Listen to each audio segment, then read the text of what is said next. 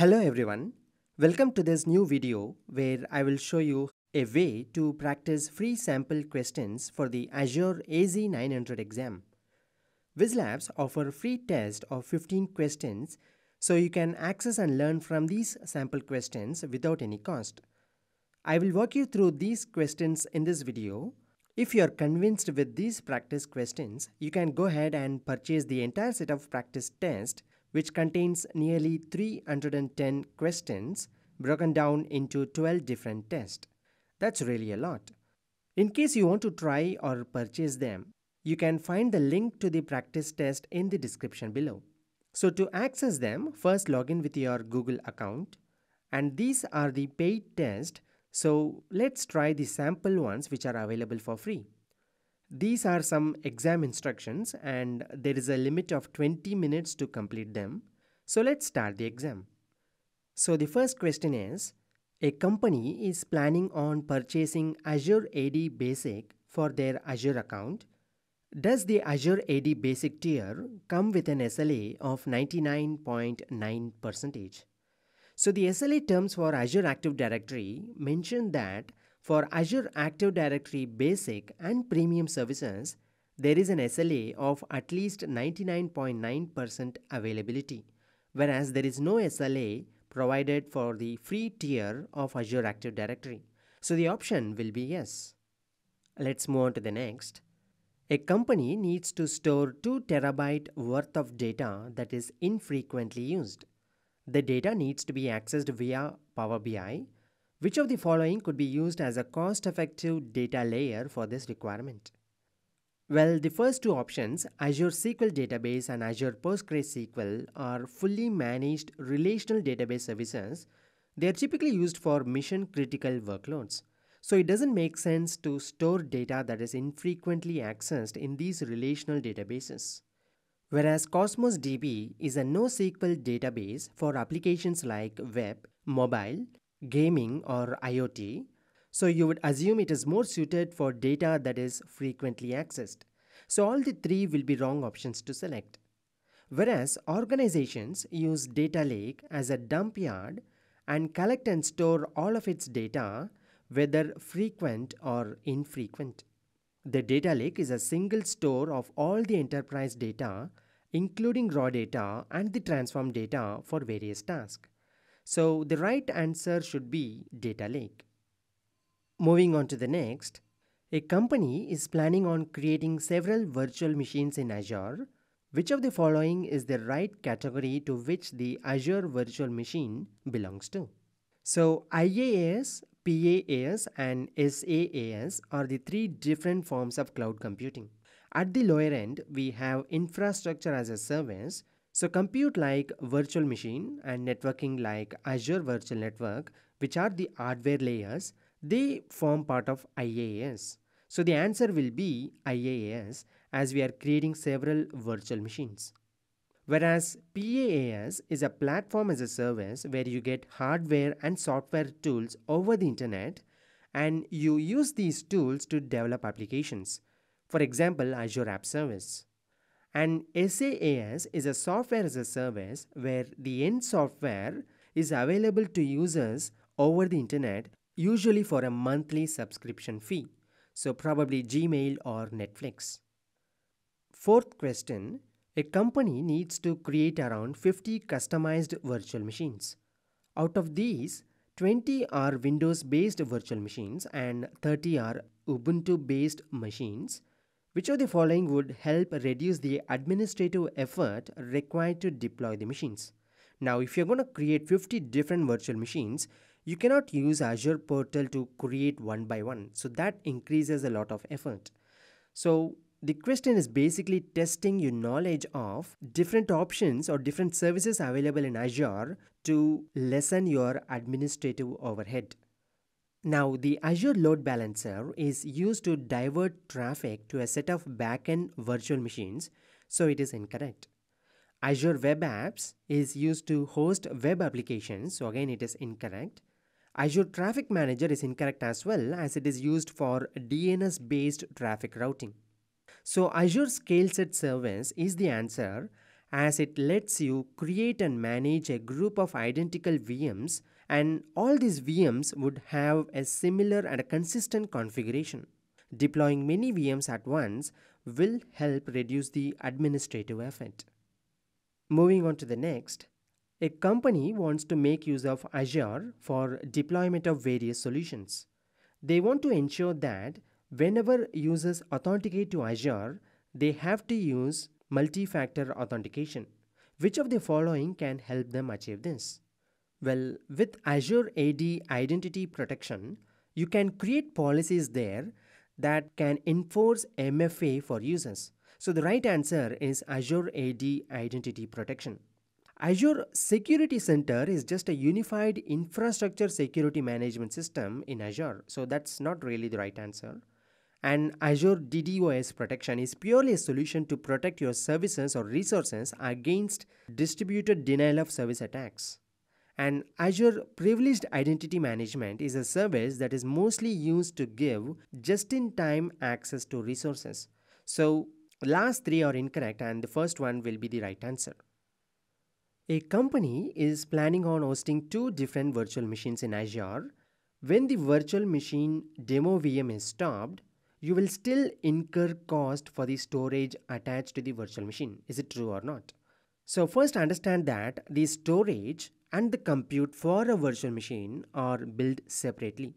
So for VM, it bills for vCPUs, RAM, and the temporary storage. If you attach any managed disk, which is typically stored in a storage account, it will have a separate cost.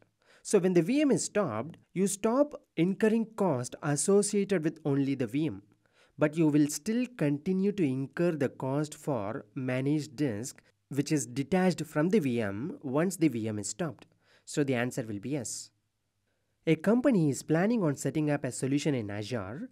The solution would have the following key requirement: an integration solution for the deployment of code. Which of the following would be best suited for this requirement? Now, for deployment of code, the only answer will be Azure DevOps, as Azure DevOps consists of a large set of tools and pipelines which can be used to build, test, and deploy your code. Azure Advisor helps you follow best practices to optimize your Azure deployments. And Azure Application Insights is used for monitoring live applications, whereas Azure Cognitive Services are used for adding AI to your application. So the first three are not right. An IT engineer needs to create a virtual machine in Azure. Currently, the IT engineer has a Windows desktop and has installed the Azure command line interface. So from which of the following could the IT engineer use the Azure command line interface? Choose two answers from the options given below. So you can use the Azure CLI from either the PowerShell or the command prompt. So both the options will be correct. Now you cannot memorize answers like this. Probably if you had worked with some of the Azure resources using the command line tools, this question is a cakewalk. So I encourage you to get an Azure subscription and go and create resources and play with the resources. And once you do that, you will be in a much better situation to tackle these kind of questions in the exam. A company wants to try out some services which are being offered by Azure in public preview. Should the company deploy resources which are part of public preview in their production environment? Now, there is no SLA guarantee for any service in public preview. So, typically, you should not be looking at deploying any services which are in preview into your production environment. So, the answer would be no. A company is planning on using Azure storage accounts. They have the following requirement: storage of 2 terabytes of data and storage of 1 million files. Would using Azure storage fulfill these requirements? For this question, you need to be aware of the limits of Azure storage account. If you look at the documentation, Azure storage account has a limit of 2 petabyte for US and Europe and 500 terabytes for all other regions. So Azure storage will fulfill these requirements, and yes is the right answer. A company wants to make use of Azure for deployment of various solutions. They want to ensure that suspicious attacks and threats to resources in their Azure account are prevented. Which of the following helps prevent such attacks by using inbuilt sensors in Azure? So, Azure AD Identity Protection and Azure Privileged Identity Management are incorrect answers since they are used for protecting identities in Azure Active Directory. And Azure DDoS is to protect against distributed denial of service attacks from external environment, whereas Azure Advanced Threat Protection uses sensors to monitor user activity across every device in the organization. So the last option will be more suitable. A company has just deployed a virtual machine named Demo VM to Azure. The overview of the virtual machine is shown below. The company needs to know if the underlying infrastructure in Azure hosting the virtual machine has any issues. Where could they view such issues? So let's analyze the options now. Azure Advisor is an incorrect answer as it is used to provide recommendations in Azure and you cannot view any issues arising out of any Azure resources. And Azure Active Directory is used for identity management, whereas Azure Monitor will give you the health of the entire Azure infrastructure but will not specifically let you know on the infrastructure health for just the virtual machine. So the right option will be Virtual Machine Blade.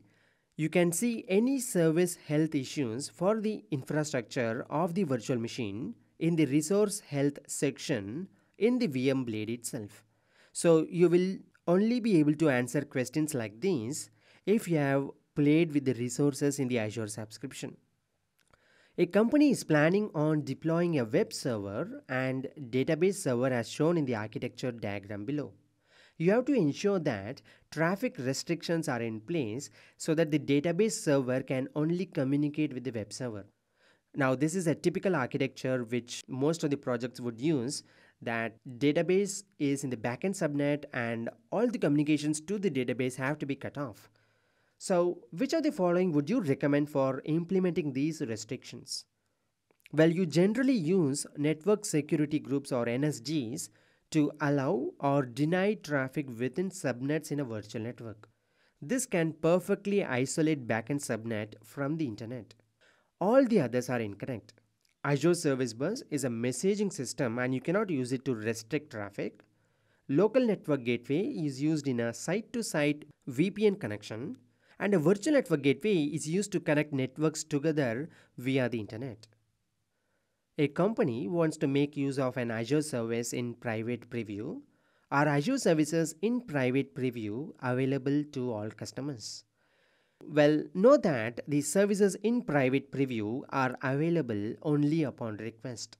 So if a service is in beta, you can try it. For that, you will have to complete a form to avail the preview of the service. And coming to the last question, a company has multiple subscriptions. They want to create resources in different subscriptions. Is it possible to create resources in multiple subscriptions? Of course, you can create resources in multiple subscriptions and all the resources can be viewed under a single Azure account. So try taking a free Azure account and creating different subscriptions and creating different resources under different subscriptions and check for yourself. So once you are done, submit the test, and like in the actual exam, you get your score and the examination result. And it also shows you the report for domain-wise performance. So for example, if you have to analyze my questions for core Azure services, click that and you will see all the questions related to the domain and their correct answers and explanations for each question, and also links to the Microsoft documentation in case you like to learn the concept in depth. So if you are preparing for AZ-900 exam, 300 questions are a lot and it covers the length and breadth of all the objectives in the exam. So check the description for the link in case you would like to purchase the full-length practice test.